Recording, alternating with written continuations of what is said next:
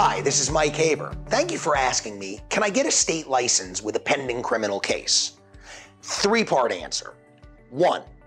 I suggest that you refocus. Don't lose the forest through the trees. Your immediate target should be beating your case, or at least disposing of it in such a way that maximizes your chances at being a non-handicapped citizen.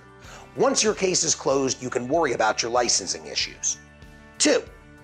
Once your case is closed, you can apply for any license you want, whether or not you're going to be granted that state license.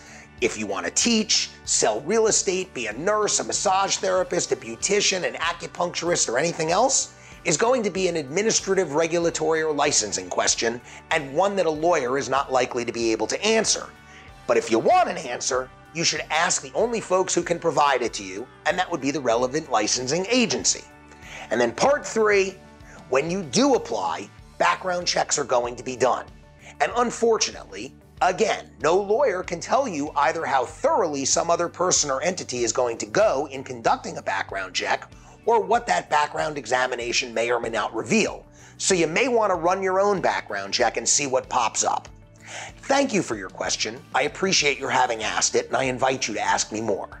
Please remember, at Michael A. HaberPA, it's all about reasonable doubt. And if you like this video, subscribe. We'll be putting out more soon.